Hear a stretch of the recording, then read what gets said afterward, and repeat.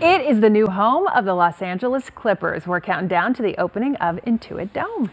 We're about 6 months away from it actually opening, but KTLA 5's Eric Spillman is getting an inside look at the progress that's being made, along with a very, very big announcement.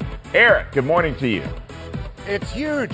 Good morning. I told you about this last hour. It's a major announcement from the LA Clippers. We are standing here in the Intuit Dome, which will be ready for the Clippers next season. Construction taking place here. Everybody's got a hard hat. I've got one too. That's the way it goes here.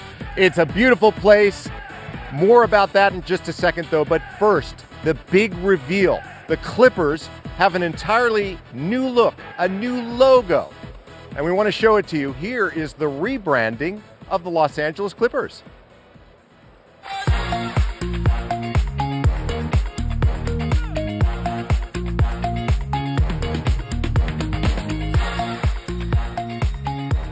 So the new logo for the Clippers has a naval ship on it. A Clipper is, after all, a sailing ship. It also has a C on it and a compass.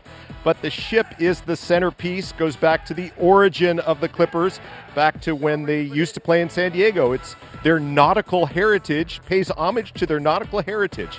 The emphasis is on navy blue. This is a logo you're going to see on center court when the Intuit Dome opens. And it's not just the logo that's changing. The team's going to have new uniforms as well beginning next season, red, white, and navy blue versions. More on that coming up next hour. All right, so why rebrand the team? Well, let me tell you why. Clippers owner and chief cheerleader Steve Ballmer did some research. He did some focus groups with Clippers fans. One question was, should they change the name of the team? Well, they actually thought about it, but the fans were completely against that idea. That's what the research showed.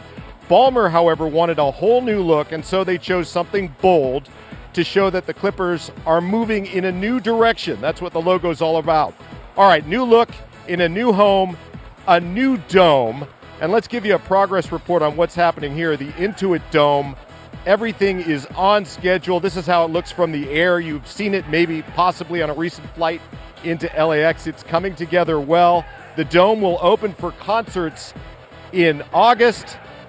Usher's going to play here. Billy Joel's going to play here. And then the Clippers will play their first NBA game here in October. All kinds of unique design features here. We're going to be talking about that all morning long. Come back to our live picture. One of the design features is the giant halo dome, a halo board, I should say, at the top of the dome. The roof of this place was actually designed for this thing. It's huge, and they just finished it the other day. It's really incredible. Amazing to show you the progress. Lots of construction workers here. They're coming to work this morning. There's 7,000 of them, and they are very proud of the work that they've done here and proud to display it when it is going to be seen on TV in the next few months.